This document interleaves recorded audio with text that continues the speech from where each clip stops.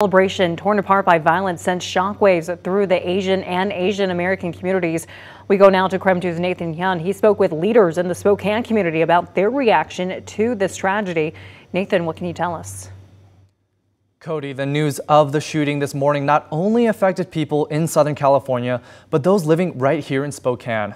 One local leader tells me she is both sad and confused at how such a horrific tragedy could happen on what's meant to be their happiest holiday of the year.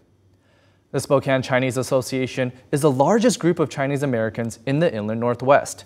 They celebrate different cultural events throughout the year. Their largest is the Lunar New Year. The association's president, Wei-Ling Ju, says even though the shooting happened all the way in California, the tragedy still weighs heavily on their community. I'm still speechless. No reason. I don't understand why. I just wanted to say that it's just very saddening. And there, like I said, I don't understand why this would happen, and it shouldn't. And there shouldn't be any place for, no place for violence, and especially in this cheerful time.